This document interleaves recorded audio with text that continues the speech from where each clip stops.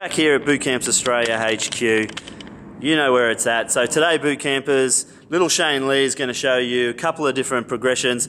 Obviously, one thing we don't want to do is get stale in our training, so we want to make sure that we keep mixing it up. So we're going to show you just the basic exercise. We all know it. We've all done it at our camps.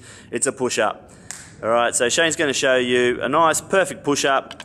All right, make sure your nipple line of chest, nice, good core on, and we're coming down all the way to the floor, back up. So we're just going to vary the push-up, guys. You know, you just want to don't get stuck into the norm. So we're going to go tricep push-ups. So we come into a diamond, you know, all the way down, all the way up. Good strong core. Mix it up. Wide grip. Just make sure you got your core on, guys, and chest to the floor. You can drop to your knees if you need to, but let's just, you know, keep it fresh. Okay, we can go into a starfish push-up where we travel from side to side with your push-up. So we push up, and then we slide, and we travel. Okay, just something simple, bit of coordination, good core strength, and you can get their cardio up a little bit. So guys, it's just about mixing it up.